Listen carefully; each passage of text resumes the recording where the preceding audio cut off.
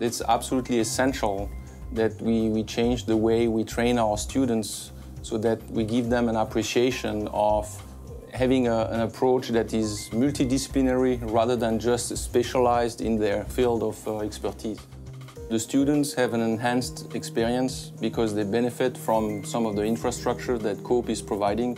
We give some COPE fellowship to the best students, so this is a way to recognize their efforts. The Center for Organic Photonics and Electronics really helps to make those connections between people that you can collaborate with, and it makes it easier to find people to work with. We're really trying to educate our students in getting the broader perspective so that when they synthesize a new molecule, they have already a perception of which device it might be useful for.